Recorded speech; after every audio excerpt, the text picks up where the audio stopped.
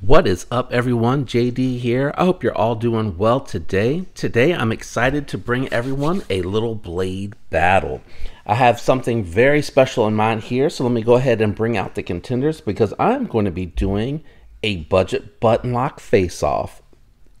I'm going to be doing this with the CJRB Feldspar and Civivi's Conspirator. I thought these two were really interesting. I'm going to bring this camera down just a little bit. I just realized how high up I have it. Apologies, probably not getting a really good look at these two.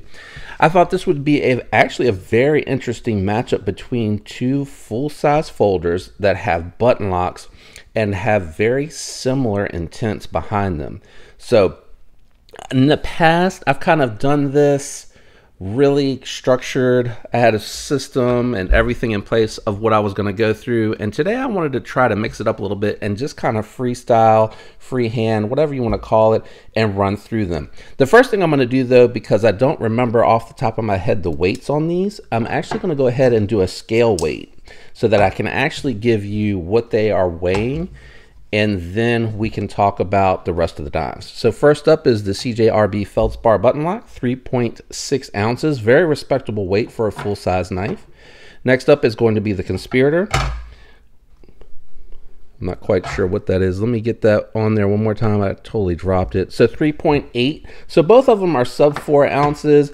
You can give that to the Feldspar if you want to, but I think that there's a little bit more blade on the actual Conspirator versus the Feldspar, so I think that's probably why you're seeing that. You see more blade out here towards the tip. That's probably a little bit of a factor. Let's go ahead and talk about the steels while we have that topic up.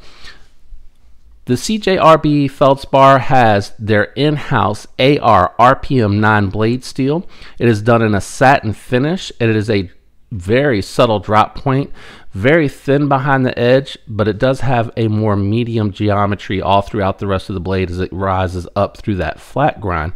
It does have a very nice sharpening choil, but if you see here where the reflection is, it actually doesn't have that much of a sharpening choil on here because it does have a very long plunge grind.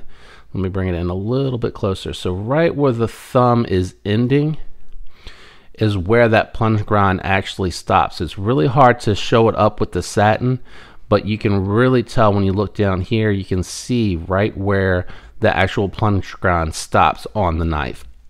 I like AR RPM 9 because it's a little bit of a better option in my opinion than D2. So I have, in my opinion, 8CR OS 8. Then you jump immediately into D2, and then you get into the 9CR. Then there's AR RPM 9. Then you jump up to 14C28N Nitro V 154cm. In my opinion, of the abilities and the well-roundedness of the steel. So this has really good edge retention, corrosive resistant, and toughness, not as prone to chipping. So I do like this steel a lot, and it is a really good steel. Let's talk about what's on the Conspirator. Conspirator has a really nice drop point. You get a lot of flat here for any of your push cuts. It doesn't rise up as quickly, or I guess as soon. I would say it's not as quick because you do still get a lot of belly here. As far as the actual blade shape goes, you get more of a drop point, so it drops down a little bit further. So I like that a lot.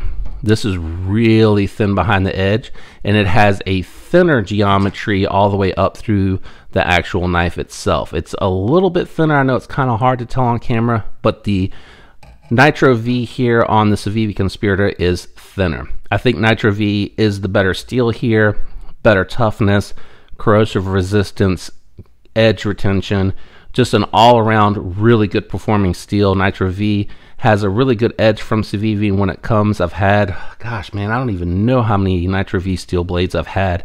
I've had quite a few, and I've been very happy with their performance. I would put it at 14C28N level performance, maybe a little bit better than that. Very much on par also, I think, with 154cm as far as the performance that I've seen from it, how it's held an edge and everything of that nature.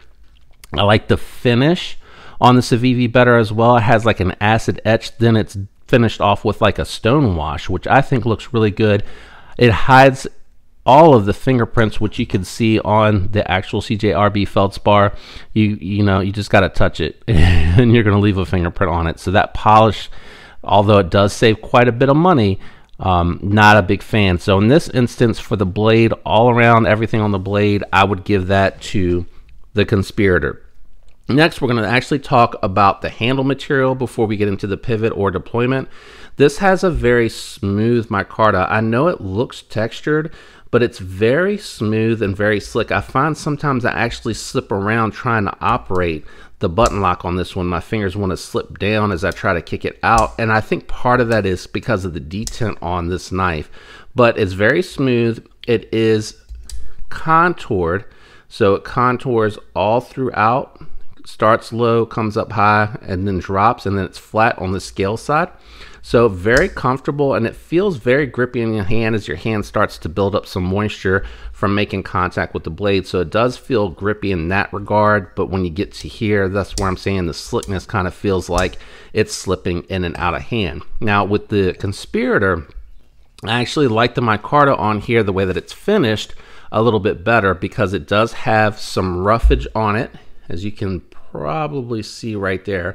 So it almost looks like it's fuzzy on the camera, and I don't know, I'm definitely not giving you a technical description, but it does feel like it has just a little bit more texturing. It also is chamfered around on the edges, so you have this flat thickness to it, and then it's chamfered on the edges, so it feels extremely comfortable in hand. So again, for the material in this instance, and I know that they have different options that you can get on the Conspirator, but for me, I like the micarta finish on the Conspirator better. Let's talk about handle shape since we're talking about ergonomics. This is really good. The CJRB Feldspar is just like the Feldspar. It has a really nice spot to lock you in. It feels very comfortable and very natural. The contouring does help also make it feel very nice in hand, and I very much like that a lot. Very good contouring, straight back with a little drop on the end. Nice cut into here for your finger to rest into like a guard, and it has a nice teardrop back here for the pinky to rest onto. So really nice. Doesn't have a true choke up. This is so rounded you can't really choke up if you needed to do the push throughs comfortably. You can do it, don't get me wrong, but it doesn't. It kind of pokes into the hand just a little, not super hot, but you can feel it. It's not very comfortable, and I would imagine for long periods of time that would probably get to be annoying or uncomfortable. With the Conspirator, I really like the no-nonsense, very neutral position. Again, I like the thick chunkiness of the way that this feels in hand, and it is very filling all the way from the top of the handle to the bottom. It just feels so comfortable in hand. This has the same issue for the choke up. You have the flipper tab here that kind of pokes into the hand if you wanted to choke up and do your push cuts. So again, not going to be very uncomfortable. So both of them have a disadvantage there. But I do prefer, in my opinion, the thickness of the Conspirator, and I like the fact that it just feels so comfortable in hand. Something about this neutral position just feels super comfortable, and I really do like that a lot. So I have to give that to the Conspirator as well, but both are really good for ergos. While we're on this half of the blade, let's talk about the pocket clips. Both have reversible pocket clips, so they both have a equal score for me there. I will say for me, let me close these and bring these up here. For me, I would give this one actually to CJRB. I much prefer the style of their pocket clip because it lays fat and you feel less of it in hand. Both of them though perform extremely well going in and out of the pocket for a carry. They perform really well, they catch really nicely, and they hold really well. Both have about the same spring tension, so I really wish that Civivi would just move to this style. I think CJRB is smart to do their pocket clip like this. I think it looks better, lays flatter, and it disrupts the ergos a lot less.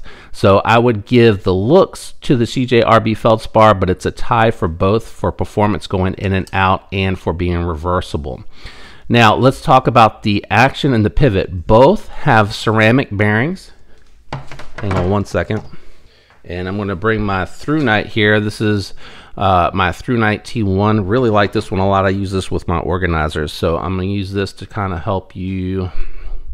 There you go. You can see down in there you got the ceramic caged bearings in the bronze washer, not the nylon. And then here you can see same, you have, oh, can you see it? I don't know if you're going to be able to catch it on camera. Try to get a good angle.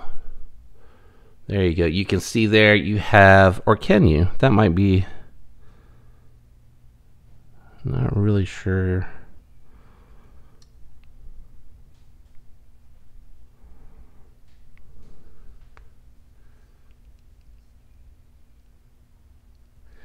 I know you can't see this one here, but this actually has ceramic bearings on a nylon washer. So I would give this one to the, oh, I brightened it. Shoot. Sorry about that. Let me dull this back down a little bit. I would actually give this one, again, to the Conspirator because it does give you the metal with the ceramic bearings that I think are going to be a little bit less prone to damage, but the tolerances are so tight on this knife that it would be super small debris that gets down in there. So don't be discouraged by the fact that there's nylon with ceramic in here, because the action is riding on the bearings and it's pretty durable. They're nice little slabs of bearings, nice little slabs of plastic that the bearings reside in. Now, let's talk about the action. Now, the action, I'm going to start with the Feldspar. The Feldspar has a very, for my example, because I've seen other creators say that they've either had a very light detent, a solid detent, or a heavy detent. Mine actually had a very, or has a very heavy detent. So you have to give it a lot of force to get it out. And it's so heavy that I can't, without loosening up the button a little bit, and I still can't reverse flick it. It is super heavy. The other thing with this one here, I'll say it took me a while to finally, with Loctite and the pivot, get it into a spot where it wasn't constantly backing out and coming loose. But it is a very heavy detent. You can't really reverse flick it, and it's a little concerning that it slides when you go to, I mean, because there's nothing to grip onto, but the detent's so heavy and I'm having to push so hard, the knife wants to move around a lot in hand. You only have the one means of deployment, but the action is smooth from the button to close, and the lock stick that I had is completely gone. It is not there at all. I mean, it is really smooth, and it will come out and kick out. There's absolutely no lock rock on it whatsoever. It is locked out solid side to side, and there is no pivot lash or side to side with disengaged with the button. So I would give this an overall, action wise, an 8. Deployment, I'd give it a 4. So we'll go ahead and split the difference and call it a 5, because it is uncomfortable with such a heavy detent. The thumb studs are starting to bite into my hand. But I've seen other models where the detent's not quite like that. Maybe I have like a burr somewhere on the lock. Maybe it needs to work itself out. I don't know, but I have flipped this a ton, and you can probably tell, no, maybe you can tell right there where you can see my thumb's been sitting a lot from trying to deploy it and just trying to work it out, because I really do like this, because it is, I think it's what, 60 bucks? And you're getting a button lock with a very good design and a very popular model. That's really hard to beat. But far as action, this one here, I think the action's good, but the deployment with the thumb studs and the super heavy detent on it are just really uncomfortable. I have noticed, so if I close it really gently, I can, man, I still can't get it. I was able to, on a soft close, get it to deploy, but now, and even trying to twist the button around and just trying to, oh man, I don't know why. And it is heavy, like, oh man, did you see how white my thumb turned there? I mean, I am like, it is killing me to push it. I mean, you see the indentation. I don't want anyone to think like I'm exaggerating or being dramatic, but it is crazy, crazy. Maybe it was that if I closed it hard, yeah, if you close it hard, you can do it, but it's the same thing. You probably can't notice it as much here, but gosh, I still have a dent on my thumb with the, and I just closed it soft. I do have a dent still on the left thumb from, there you go, from trying to open it. So for me, this is not that great. Now, while the action on there is really good, what I'll say is the entire experience with the Conspirator is very smooth. So when you deploy it with the flipper tab, it is very smooth. When you close it, button lock has just a little bit of lock stick.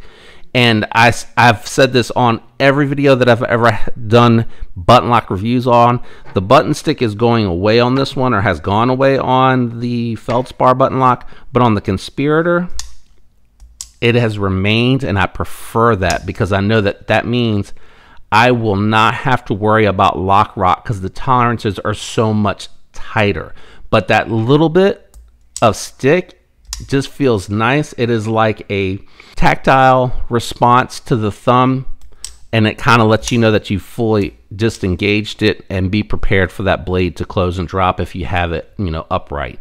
Now, the other thing I'll say is that you get two means of deployment here. You have the fuller, so you can reverse flick it, and with this fuller, you can thumb flick it. Now, it's not quite that satisfying to thumb flick it with that fuller, because for me, it's really tight tolerances, and it feels kind of mushy.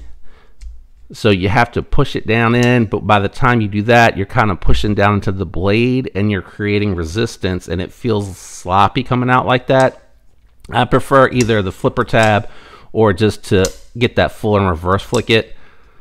And overall, it's just much smoother feeling. Now, as I mentioned, the drop on this button lock feels really smooth. You do feel, actually, now that I'm doing that, you do feel a little bit of the bearings riding. Not bad, not awful, but you do feel a little bit, just like zzz, zzz. It's not quite it's like you can kind of feel it bumping a little bit.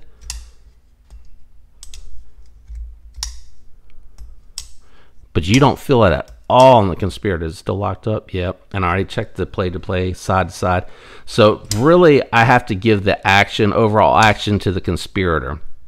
Now, the other thing that I want to talk about as well is I've noticed that with the micarta, when CJRB is doing it with inset liners, I've noticed that there's a little bit of play. You get some play and a little bit of flex going on. Not awful, but you can feel it moving around. And I kind of wonder, because if I loosen and tighten and get everything lined back up, I've noticed, because I was trying to get the pivot right, because it kept backing out, I noticed that after I did that, like after I moved it around and jockeyed it around a little bit and kind of squeezed a little bit, the action gets smoothed out a little bit. See, there it goes again. It's almost like, yeah, if I twist this way, trying to go this way, man, that thing is awful.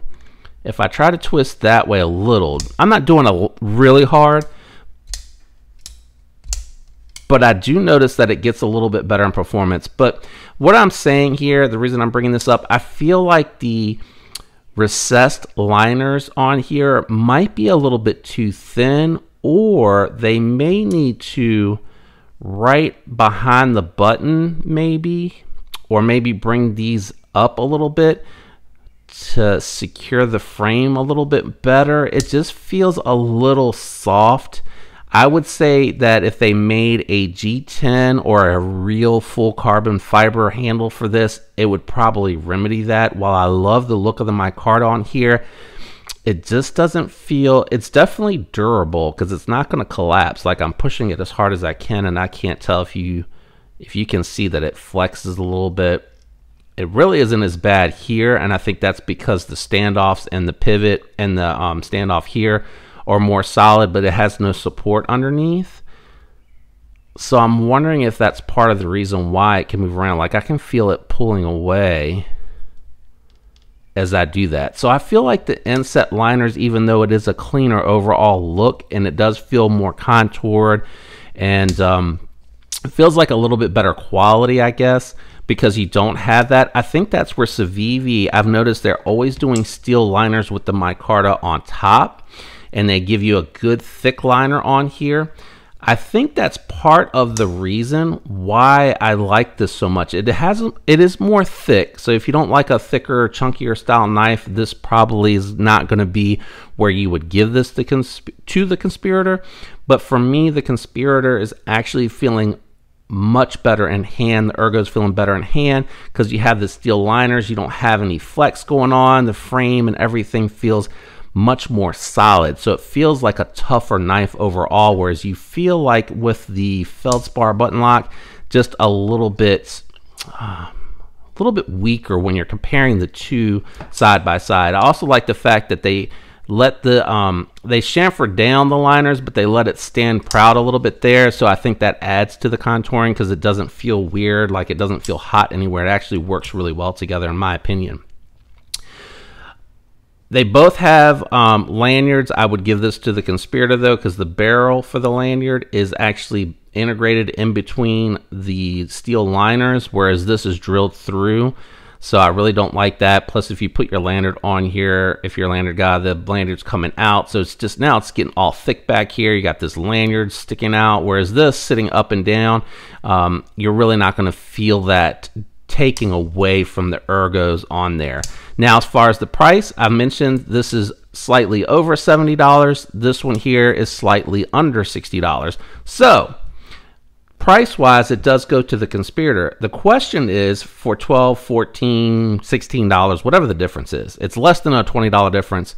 Is it worth picking up the Conspirator over the CJRB? I would say for probably less than the price of a quarter of a tank of gas in today's environment, I would have to say pay the extra money, get the Conspirator. It has a smoother action, dual means of deployment, better steel, better micarta, better frame, better ceramic bearing setup, better lanyard.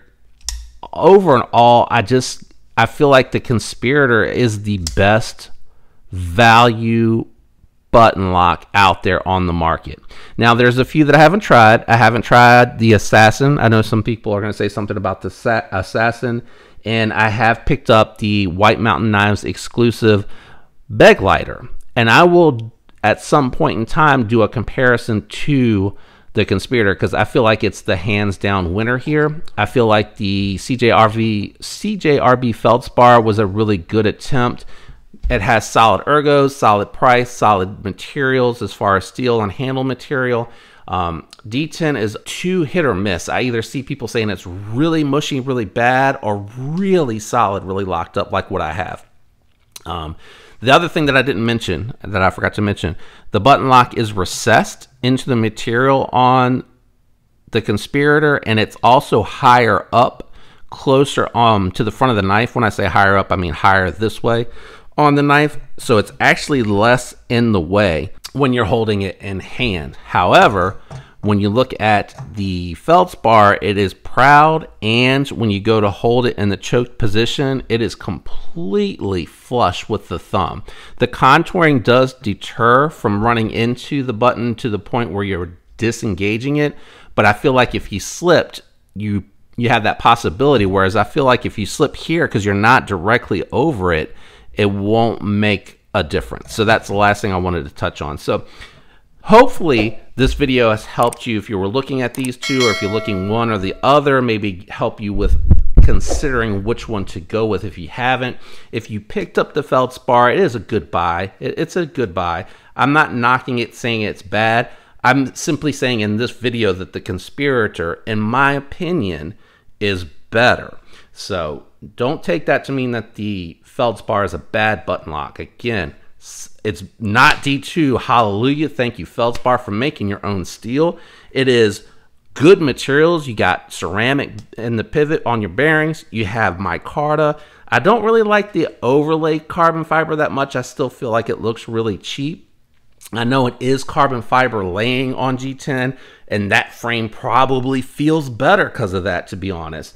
But I love the pocket clip on the Feldspar as well. I think that is definitely better on the knife. I love the little poppet color here, but I think the micarta and overall ergos on the Conspirator are just better, guys. I just like it better. Hopefully you enjoyed this video. If you did, do me a favor, leave a like, and if you're not subscribed, consider subscribing and following along. I'd love to have your support, and thank you to everyone out there that supports me and the channel. I really appreciate that. I hope all of you have a fantastic week, and until next time, peace.